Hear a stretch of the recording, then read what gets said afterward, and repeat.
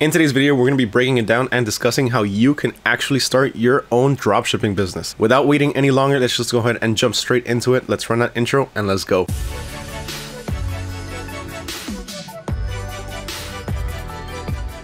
What's going on, everyone? Mario here with AutoDS. And if you've been wanting to start your own dropshipping business, or if you already started your own business but you want to learn how to start scaling it, then this channel is just the one that you need. Make sure to hit that subscribe button if dropshipping is something that you're interested in, because on this channel we cover anything and everything dropshipping and e-commerce related, starting from some of the best products to dropship to some of the best tips and tricks to help you get started and succeed in the game. So if that's something that interests you, just make sure you hit that subscribe button. Now, just so you guys don't think that we're full of ourselves, just check out what all of these people are saying about our videos and all our different tutorials. Also, to go along with this video, I'm going to have an easy to reference cheat sheet to help you get started and up and running. If you want access to that, all you have to do is comment down below, hashtag actually start dropshipping, and let me know what your takeaway is from this video. What did you learn? Once I see that you went ahead and commented, then I'll go ahead and reply back with a link to the cheat sheet. All right, let's go ahead and get started. So you've been telling yourself that you're going to start your business, you're going to start your dropshipping business, but you just haven't. Well, now is the time that we're actually going to start, and this is how we can get started. Now, a lot of people have questions about how I can get started regarding money. So does it cost a lot to get started? Do I need a budget for my marketing? Do I need a budget for my website? Do I need to hire somebody to make my website? The answer to all of this is pretty much yes and no.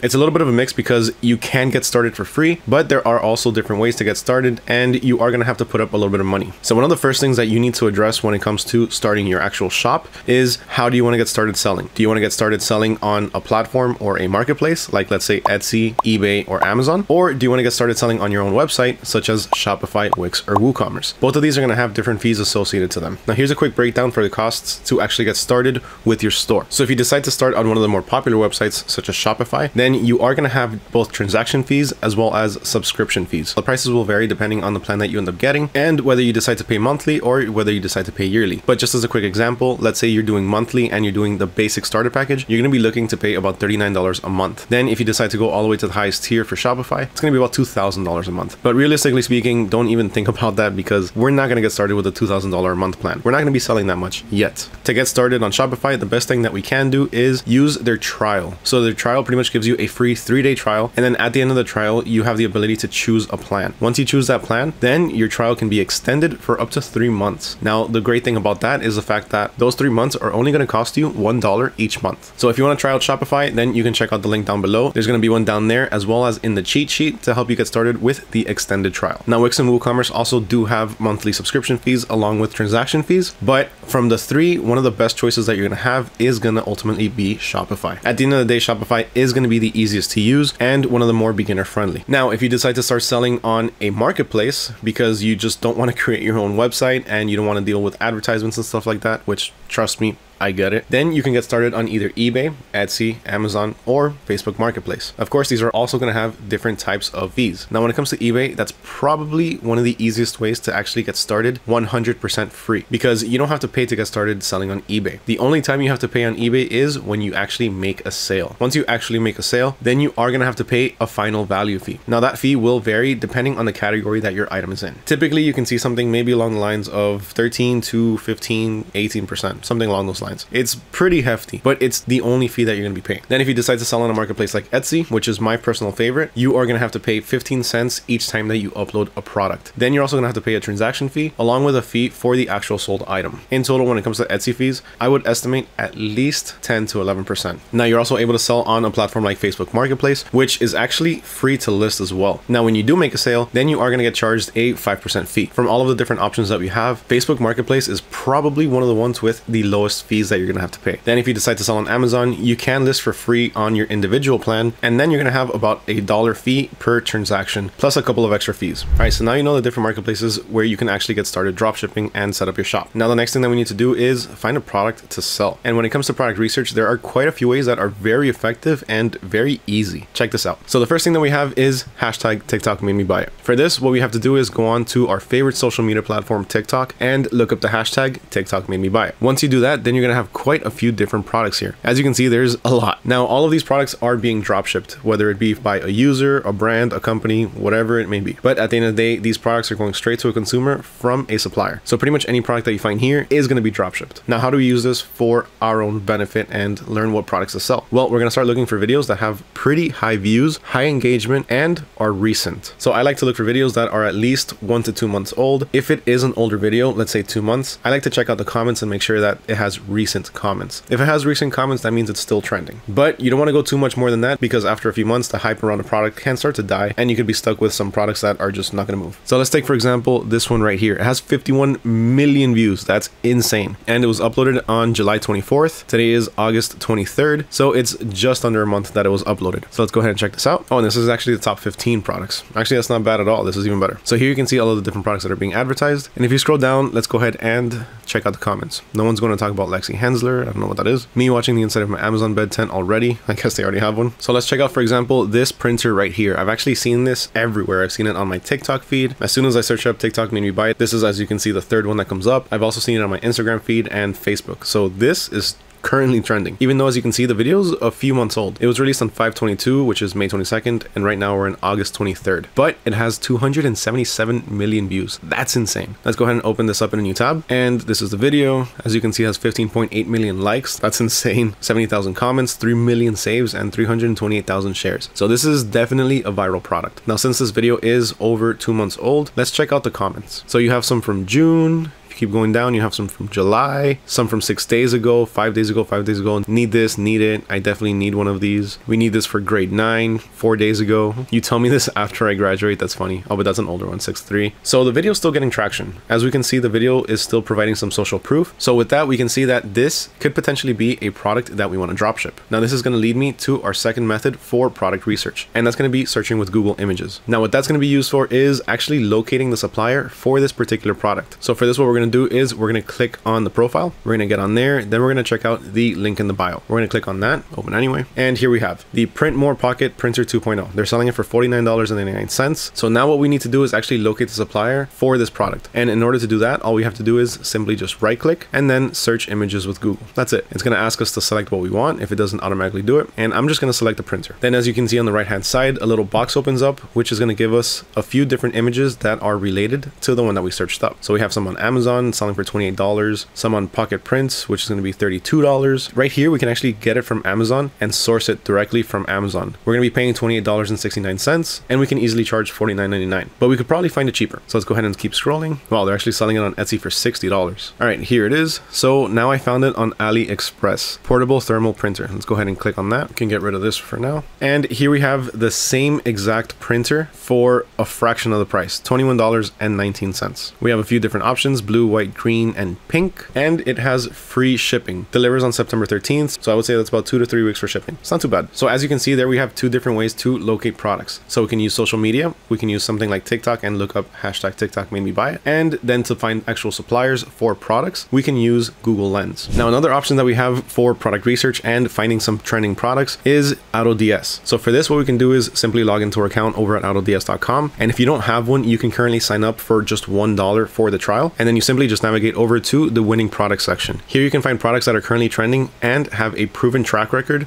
of actually selling. Not only that, but let's say you click into one of them, like let's say this watch band right here, you get a few more analytics and a few suggestions on how to actually sell and market it. So check this out. Just go ahead and scroll down. You get a profit analysis, which shows you how much you could potentially make per sale. So as you can see, it's being sourced for about $13.44, and it's being sold for about $69.90. That gives you a potential profit of about $56.45. Then if you want to advertise this on Facebook ads, but you're not entirely sure how, you don't know how to structure your ad, or you don't know what audience to target, then don't worry, we also got you. If you scroll down a little bit more, you have an actual Facebook ad that you can mimic. So this ad is currently running, actually promoting this product. As you can see, it's actually working. It has 2.2 thousand likes and loves, and it has 248 comments with almost 200 shares. Not bad. Then we also have a target audience section. Here you can see all of the different information that could have potentially been used for that Facebook ad. So the target audience in this case would be for both males and females between the ages of of 20 and 45, both single and married, with interests in fashion, technology, music, and fitness. Then you also have a little bonus for occupation. You can offer this to students, creative individuals, tech enthusiasts, fitness enthusiasts, and musicians. Then scrolling down just a little bit more, you also get a little bit extra, and you get to learn how to structure your website. So if you're selling this on Shopify, you can use this right here. There's even a link to the website itself, so you can see how the website is structured to see if you like it and maybe it could fit your style. You can use it as inspiration to make your own. Now, if you do actually want to go out there and search up different suppliers to be able to find some different products, maybe you can find some products that aren't out there just yet. Here's a few things to keep in mind. For one, make sure that the products that you're choosing provide a wow factor. They have to provide a wow factor. They have to make the user or the person that sees the ad just go, whoa, I need this right now. One of the primary reasons for that is because we're not targeting people that are looking for a product and looking for a good deal on it. We're trying to target impulse buyers, and an impulse buyer is somebody that sees something and something just triggers in them and tells them, I need to buy this right now. A lot of the times what helps in this is having a wow factor and providing value to somebody's life. So make sure that whatever product you choose, on top of having a wow factor, actually provides some sort of value. Don't let it be something that somebody purchases and can just leave there without even thinking about it. Now, if you do want to go that route, then these are some suppliers that you can use to start looking up for different products. So the first one that we're going to cover is going to be the AutoDS private suppliers and warehouse. Now in this case, what you're going to do is, since you're already logged into your account over at autods.com, simply click on marketplace, and over here on the supplier section, switch it over to AutoDS suppliers. Here, once you scroll down, you're going to see quite a few different products, and you're going to see some pretty fast shipping times. This is the best part about this. Most of these products have a shipping time of about 2 to 4 or maybe 2 to 8 business days. And that's not the time for the supplier to actually ship out the item. That's the time for your customer to receive the item. That's some pretty quick shipping. Now, aside from that, you also have quite a few different categories to choose from, and you also have the option to brand some of these items. So if you see that it says customizable branding, then that means whenever somebody purchases this item from your store, they can receive it with a custom thank you card. Now that thank you card will be pre-written, but you can add your logo to it along with your brand colors. Now, a few other suppliers that you also have available to you are going to be AliExpress. AliExpress has tons of different products and they do ship worldwide. You also have CJ Dropshipping, which has a massive amount of niches and products within them. And if you decide to niche down on a particular niche, like let's say home goods, you can go with a company like Wayfair, or if you want to sell a little bit of everything, you can also go with Walmart. There's tons of different suppliers out there that you can choose. Now, let's say I do want to niche down to home goods, and I start looking through Wayfair, and I find this memory foam mattress topper that I want to add to my dropshipping store. Now, there's a few different ways I can do this. I can either import this product manually. In this case, what I'm gonna have to do is log into my account wherever it is that I'm selling, whether it be Etsy, eBay, Shopify, whatever it is, and go to start to create a new listing. From here, I'm gonna have to go ahead and copy over the title. Then once I paste that into my shop, I'm gonna copy over the description, paste that into my shop, maybe make a few adjustments. Then I'm gonna have to go to each one of these different images and save image as. Next one, save image as. Next one, save image as. Then you're also gonna have to go through all of the different tabs here. So you wanna make sure you have all of the dimensions, any item specifics that you wanna add. As you can see, it could take a few minutes. If you're doing 1 or 2 different items, it's okay. But if you really wanna scale and you really wanna start making money, then you wanna start adding as many products as you can, especially if you're niche down. In this case, your best bet is gonna be to use automation. If you keep doing this manually, if you wanna add maybe 20 or 30 different products in one day, you're gonna be spending quite a few hours just doing that. And that can get really boring really fast. And honestly, it just takes up a lot of time that you could be using to just look up more products. So in order to automate the entire process, you can simply go back to AutoDS and click on add products. Here right now, we're only gonna add one, but if you wanna add multiple, you also have the option to do so. So you can either do single or multiple products. Like I said, we're going with single right now. And all you have to do is go back to your product page, click on the link, cut or copy it over. And here, take note of where it says AliExpress in China.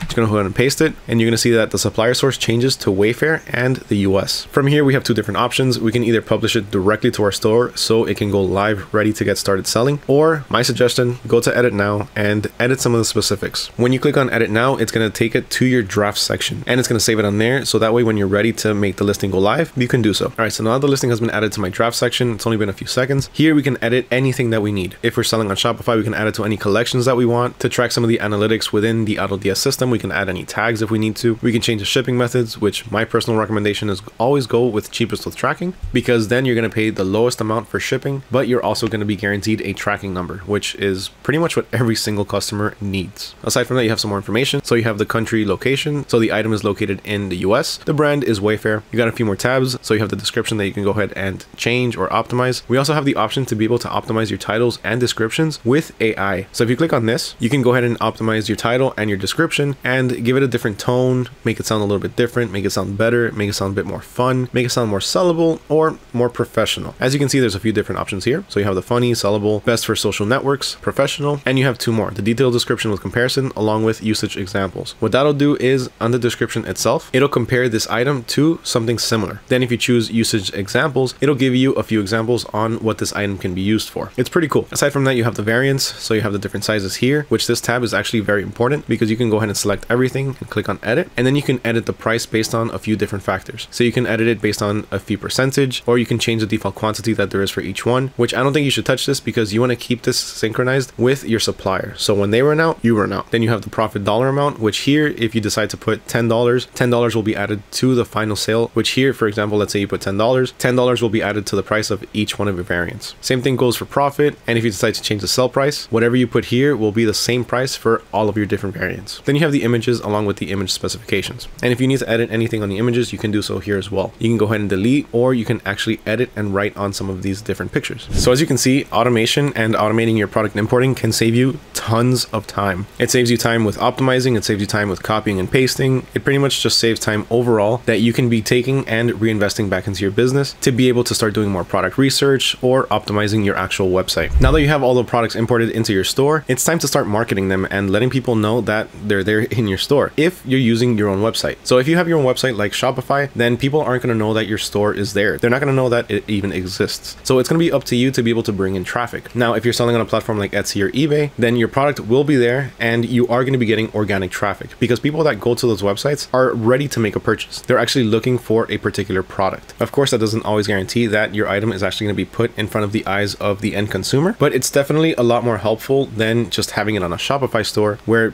nobody's ever going to find it unless you're actually running ads or you have your SEO on that page optimized to perfection. So in this case, if you're running your own Shopify store, here's a few different ways you can market your product. So for one, you can run pay-per-click ads or Facebook ads. If you want more information on that, just go ahead and check out the cheat sheet. There's going to be a link to an ebook there that's going to tell you everything that you need to know on how to get started and succeed with Facebook ads. You also have the option for influencer marketing. So you can find somebody that's in your niche, somebody that has a lot of followers on Instagram, TikTok, or YouTube, and maybe send them a free product. Negotiate the terms with them for that free product. So tell them maybe they can get the free product if they make a video for you or if they advertise it on their channel or their page, whatever it may be. Now, also, if you do want more information on influencer marketing, check out the cheat sheet. Once again, there's going to be a link to a relevant article on that there. And then your other option is making your own content. So for this, your best bet is going to be to order a sample product and start making videos for Instagram Reels, YouTube Shorts, and most importantly, TikTok. That's all going to be organic traffic because you're going to be making the videos yourself and you don't have to pay to post the videos or anything. You're just going to post them, keep